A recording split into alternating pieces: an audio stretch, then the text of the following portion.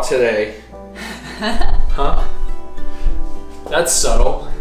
Subtle. Hey, tell them what's going on. Alright, you guys. Welcome back to our channel. We love you.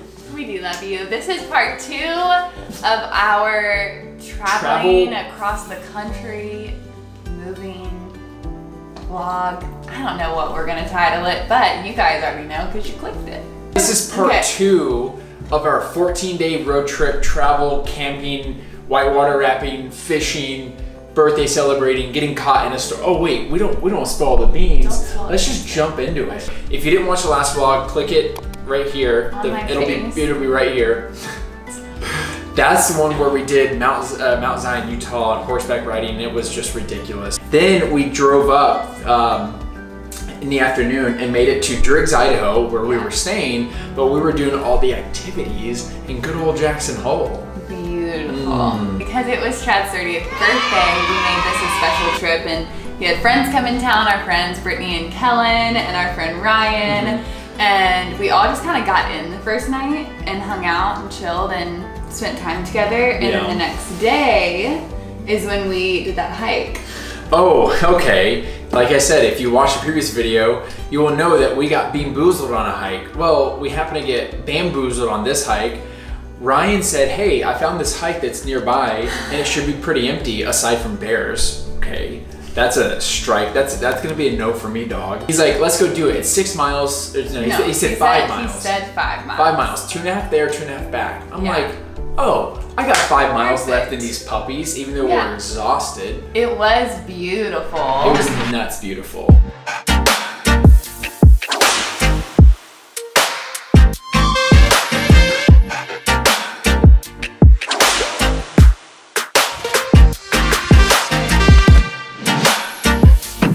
But it was actually 8.2 miles long. And like, it's not that I don't think that we can do that, because we absolutely can, but we previously had hiked, I think 14 miles in the 2 days back to back. Yeah. And our legs were a little feeling it. And then this one, we thought it was 5. So we walked into it, we were just casual. Like, oh, let's just take a little Papa Mama stroll. What do you say? And like, no. This hike was hard. And Ryan was just enjoying every minute of it, because apparently he's just like a hiker. Yeah. He's definitely like a hiker. Yeah. But we got to, it was like a cave waterfall. What was it called? Oh my gosh, I don't remember what it's called. We can look it up, and if we find it, we can put it right here. But Kellen and I went and like splashed around like a bunch of hippies in the waterfall. It was ice cold. We saw beavers or wombats. I'm not sure what they were. That was cool. And honestly, like the part that I enjoyed the most was just all the God conversation we had, because the hike went from being like, oh, let's go take like maybe a 2-hour hike to like, oh, let's go hiking for 12 hours. It wasn't 12 hours, but it was long. It felt like 12. But we had just the best conversations, just sharing each other's testimonies, what we've been struggling with, what God's been speaking to us, and those are the moments that you really remember, you know, and it just happened to be in beautiful God's country. Just our favorite part about our community is how God-centered all the conversations end up being, you know? Yeah. I feel like that's why we're so connected, and that's why it was so hard leaving, was because when you connect on like a super deep faith level, you feel like you just know someone so much more intimately. Yeah. Then the next morning, Kellen, Brittany, Tori and I were gonna go fly fishing in the Snake River, which is like a big famous river out there in Wyoming. Now this is the second birthday in a row where we went fly fishing for my birthday, which is actually becoming a thing that we both enjoy, which is crazy. I didn't know that she was gonna enjoy it like she does, but she's actually hooked on it. Wait, we shouldn't tell them the answer to this. We should have them comment below who they think caught more fish. Yeah, go ahead. Answer it in the comments. I'm not bitter. Whatever. Oh, Bivets. I don't want to talk to you right now. Our guide was just amazing. I don't remember his name, but he was such a cool guy. So then afterwards, everywhere was packed. Jackson Hole was nuts, and so the guide was like, you need to go outside of Jackson Hole to find food, but we got in the car and we all were just starving. I was like, I'm just gonna call this random barbecue place. No wait, we walk right in. Favor. and sat down. It was such good food. We stuffed our faces. Yeah, we did. Oh, it was so probably good. a bit much. And then we drove back, and Kellen and Brittany both passed out in the car. I got a picture of that. Yeah. Oh, that was So adorable. cute. And then we got back that night, and I think you passed out. You took a nap. I took a little nappy poo, and I went to bed at like 5, woke up at like 9. I brought you a bowl of spaghetti. I pounded a bowl of spaghetti. Just manhandled it in bed, and I went back to sleep. Oh man, and then the next day? The next day we went whitewater rafting, which was a blast. So whitewater rafting, I was riding the bull. I don't know if you guys know what that means, but it's not an actual bull, it's a water bull.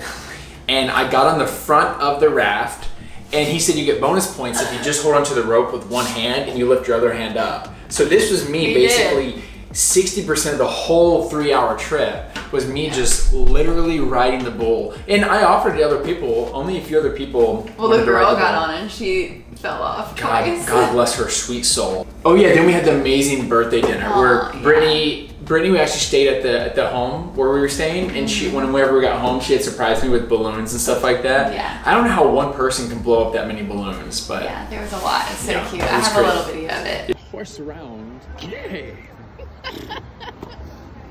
It quickly hammers. It's home to the place. And unlike other cards, it plunges right into this that goes the whole 9 yards. Yeah, and then we did your birthday dinner. And Brittany got me the funniest gifts. I don't know if you filmed that. No, I didn't. Yeah, I'll have to show you. I'll do some pranks on Tori with these. I'll put it this way. That's how good these gifts are, is they're perfect for pranking my wife. So if you guys want me to do a separate little video of me just pranking Tori with these, let us know. If you don't, I won't make it. So then we had to say bye the next morning, which was sad. Yeah, we said bye. That was sad. We love those people. Yeah, and then we drove to Fort Collins. Then we drove to Fort Collins, where I got to have a nice moment of closure for a friend of mine that I lost during this time.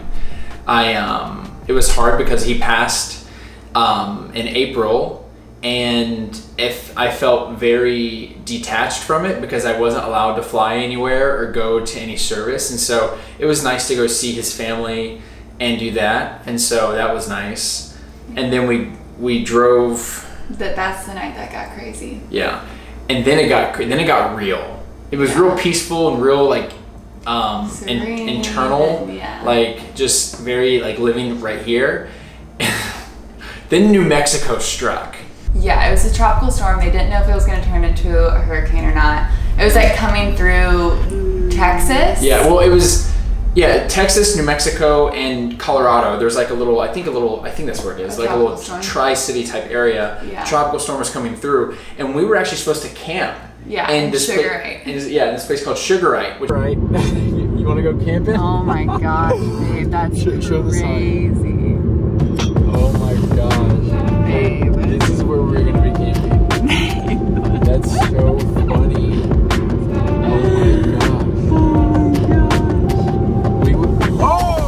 Once we got to Sugarite, where we were supposed to camp, that's when the lightning storm happened.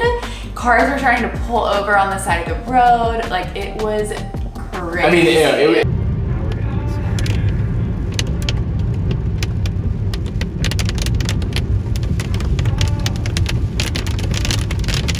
it was freaky. Like, we have some videos of the lightning. We pulled over and prayed for like 10 minutes. I was crying. The hard part is that we're in the middle of Podunk Nowhereville. Like, literally nowhere.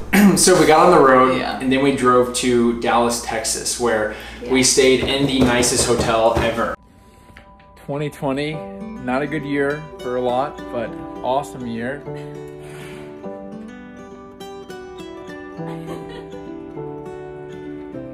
You know, it's been a year, but are you kidding me? Shower? Yes, that's the shower. This is what our bathroom's kind of gonna feel like. It is gonna kind of feel like that. This is the room. This is the couch where I couch. This is our table where we table.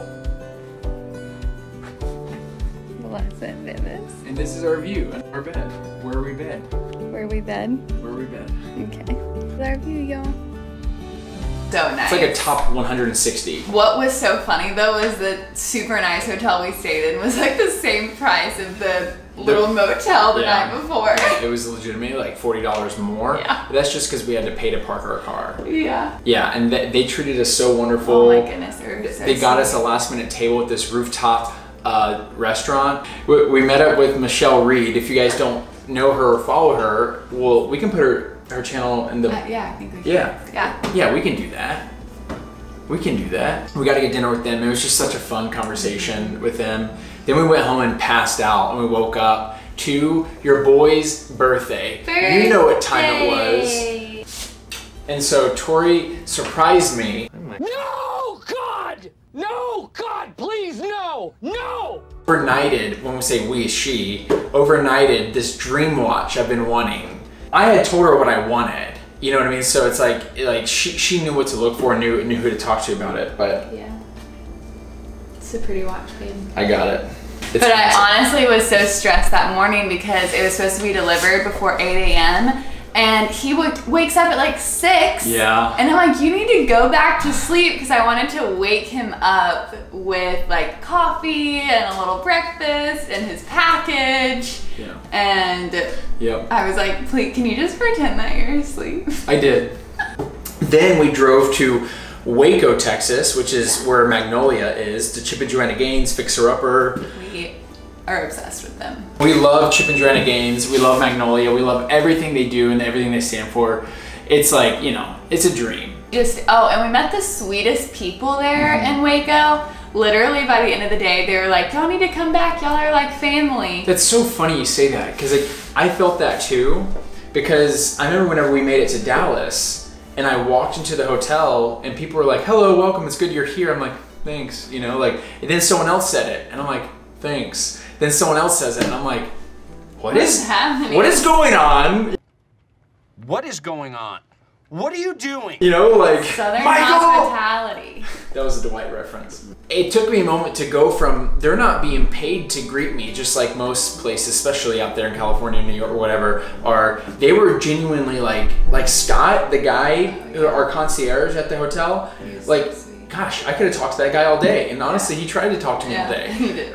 He was in our room for a while. Yeah. People were just so kind and thoughtful, and we missed that. We kind of, I felt like I've become maybe a little bit jaded because I haven't been around it in a long time, but... I just forget that, like, there's...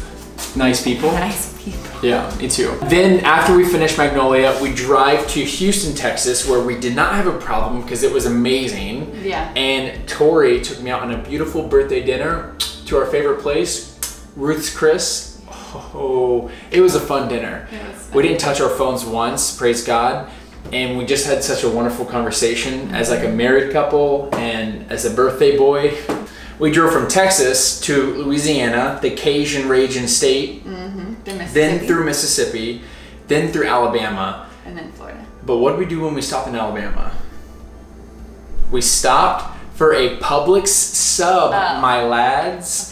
I'm a Publix sub type guy. If you guys don't know what that is, you're missing out. Yeah. So we stopped there, then we finished on to the Panama City, Florida, where Tori's actually from. And we stayed there with her mom for 3 days and her brother. Yeah. And we just had the best time. Yeah, we took a pontoon boat out to Shell Island and Chad got really burnt. Now he's peeling. I'm peeling so bad. It's like, I feel like I'm a reptile. And then, yeah, we had another little birthday dinner for him with my family and just really relaxed and it was nice to just kind of like... And then her mom had brought their camper, and so we actually were at a campsite where we got to finally set up all our camping stuff, so that was nice. So we didn't miss out on that and getting all the gear from LO Bean and then not being able to like take advantage of it, so that's cool. Really... And then the next day we drove. Florida welcomes you, baby. Bibis, we're in Florida. I feel like we crossed the threshold. We're in the promised land. God, we made it, babe. Then we drove in. We drove in, y'all, to Lakeland, Florida. Lakeland, Florida, where we reside at. Where we reside. All right, y'all, we gotta wrap this up. Well, we love y'all. Thank you for joining us on this journey. It's only the beginning, which is really crazy. If you like this video, Give it a little thumbs up. You know what to do. We love you. We'll see you in the next video, which will be us kind of settling into this place. And you'll get a better picture rather than just this picture. Oh, turn it off if it is. I can't turn it off. I'm always on.